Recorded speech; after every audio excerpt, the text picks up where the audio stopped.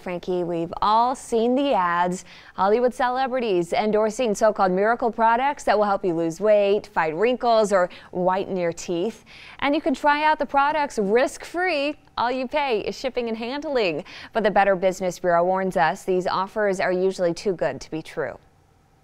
Well, a lot of times we are signing up for these things. We're entering in our credit card information thinking, oh, we'll just get a refund if we don't like the product. But hidden in the fine print, if you're actually going to read it, you'll see that you are actually signing up for a monthly subscription. And they give you a very short window, sometimes 14 days, to order the product, receive it, evaluate it, and return it. And if you don't make it in that 14-day window, you're getting those monthly subscription fees that are often very costly.